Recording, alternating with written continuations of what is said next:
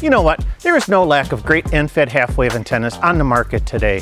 This one makes deployment and recovery a breeze. Let's take a look at the Reel POTA-ble end-fed half-wave antenna.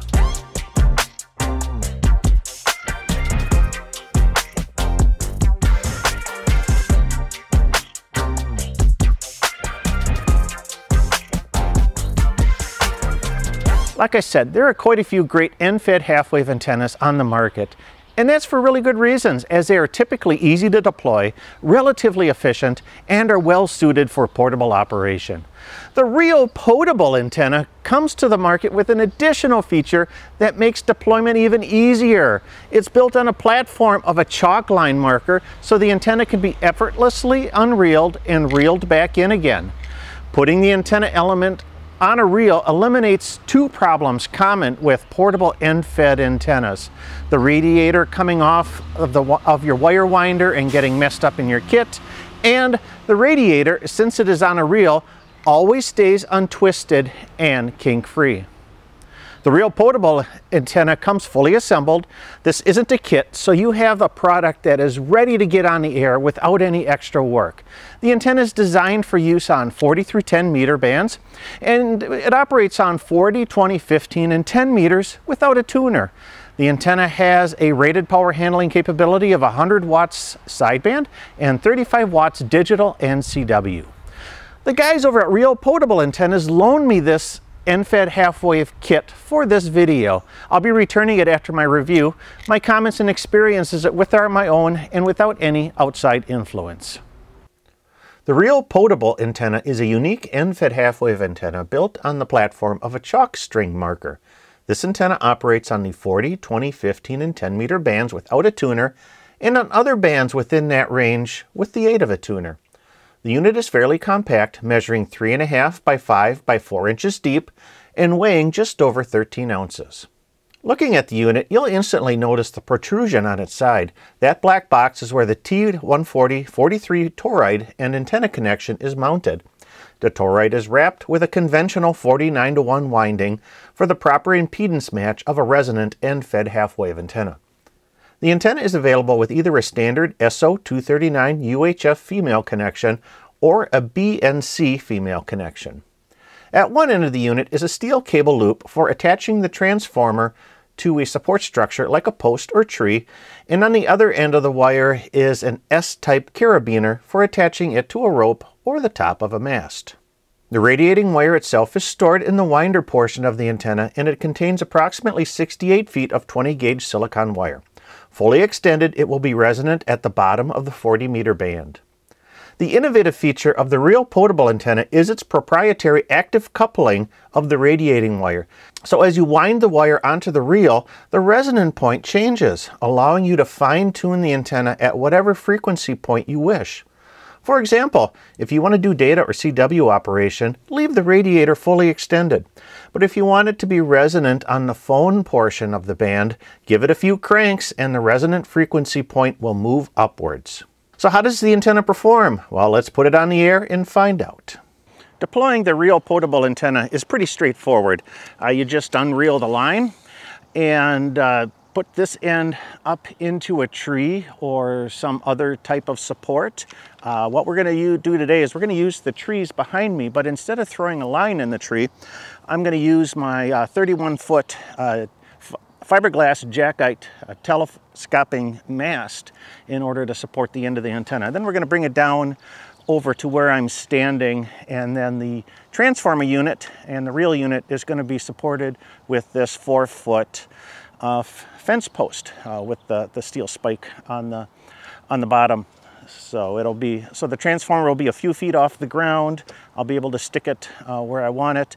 I'm not going to have to worry about using any wires or lines in the trees. We're in a day use area, so I tend to try to be as light as possible in deploying in day use areas. So let's get the Reel POTA-ble antenna up and on the air.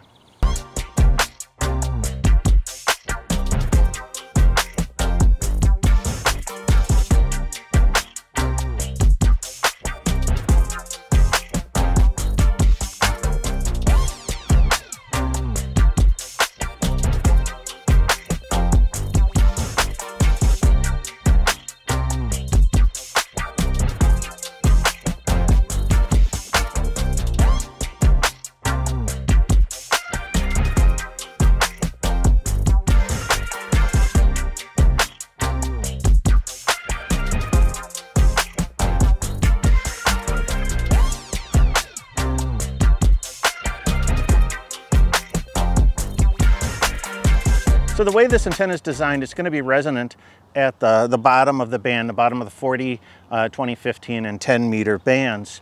If you want to move the resonant point up a little bit, what you can do is on the transformer unit, just reel in a couple of turns, and that should move the resonant point a little bit higher up in the bands, so you can favor the phone portion as opposed to the CW and data portions of the band.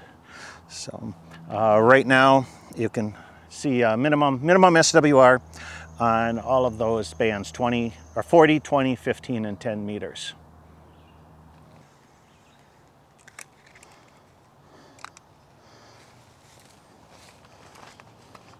So what I ended up doing is about 5 or 6 turns, I think it was about 6 turns on the reel here to shorten the antenna up, and that moved my resonant point from the bottom of the 40 meter band till about midpoint, but it moved the resonant point on the 20 meter band slightly above the band, but bandwidth is good enough that at least on both of those bands, I'm 1.3 to 1 or less for both of those bands.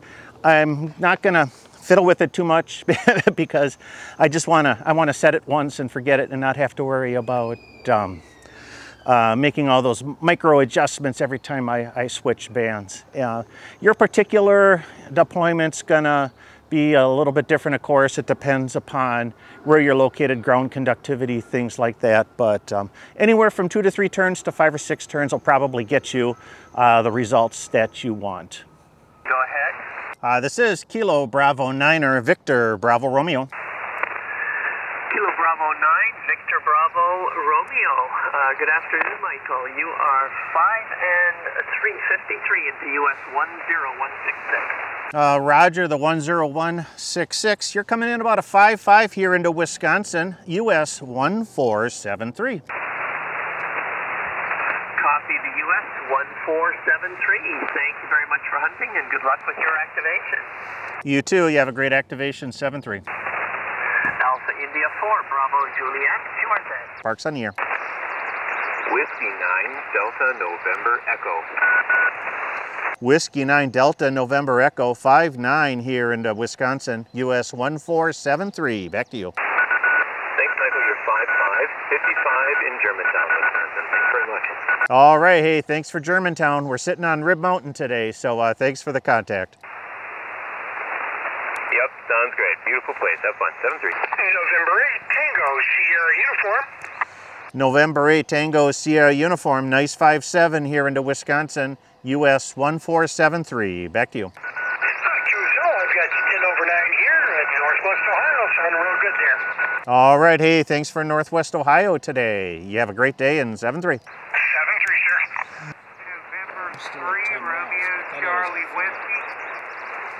November 3 Romeo Charlie Whiskey 5-1 here into Wisconsin, US 1473. Back to you. Yeah, QSL, Michael. I got you about a 5-5 in Maryland, over. All right. Hey, thanks a lot from Maryland today. You have a great day, and 7-3. Have a great day. Thank you so much. 7-3. Kilo Quebec 4, Golf Tango Hotel. Kilo Quebec 4 Golf Tango Hotel. Nice 5-5 here into Wisconsin, US 1473. Back to you. Copy 1473, 5-5. I got you a 5-7 in Tennessee, over. All right. Hey, thanks a lot for Tennessee today. You have a great day, and 7-3. Kilo Bravo 9er Victor Bravo Romeo calling CQ for Parks on the Air. November 5 Sierra Romeo Charlie. November 5 Sierra Romeo Charlie, big 5-9 into US 1473. Back to you. QSL on a 5-9. Thanks for 1473. You are a 5-7 here in Arkansas. Sounding great. All right. Well, thanks a lot for the Arkansas today. Greatly appreciated. You have a great day, and 7-3. 7-3. And this is KB9VBR Parks on the Air, QRZ. Park to Park, Park to Park. Juliet Alpha, please. The Park to Park station. Park to Park, Michael, is K9RVA, Kilo 9, Romeo Victor Alpha. I am in 2 parks, 2 parks. First park,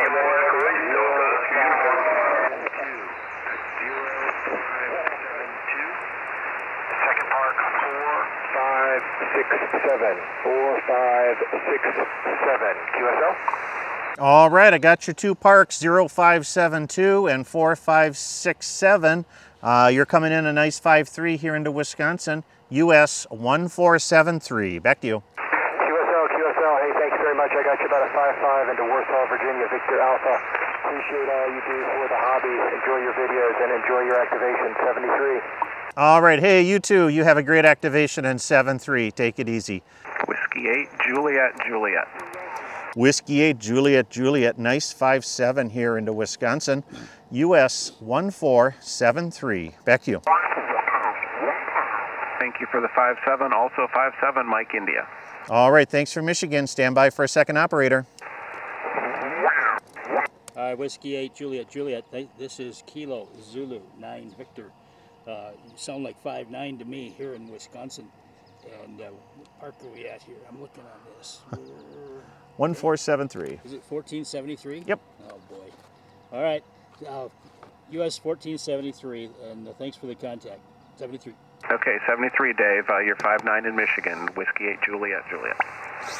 All right, thanks for Michigan, and you have a great day, 7-3. This is KB9VBR, Parks on the Air, QRZ. What do you need, 6? Yeah, I got 5 now. Okay. So 5 now.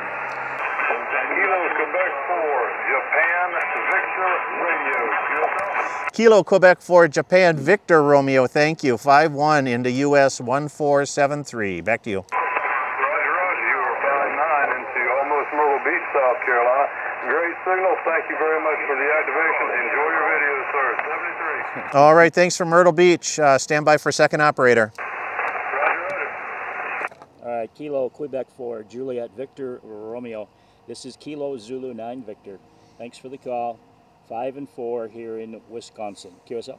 Roger, Roger. You were 5-9. Great job. Y'all have a safe one, 73. You too, take it easy, 7-3. We're going to grab a couple more here. KB9VBR, Parks on the Air, last call. Kilo Alpha 0, Charlie Tango, Park to Park.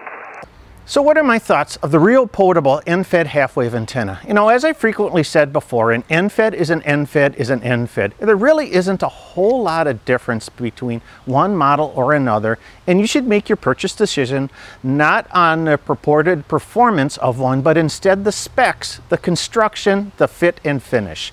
With that said, the Reel POTA-ble antenna does come to the market with a very unique feature, and it's its ability to effortlessly roll out and roll back in again.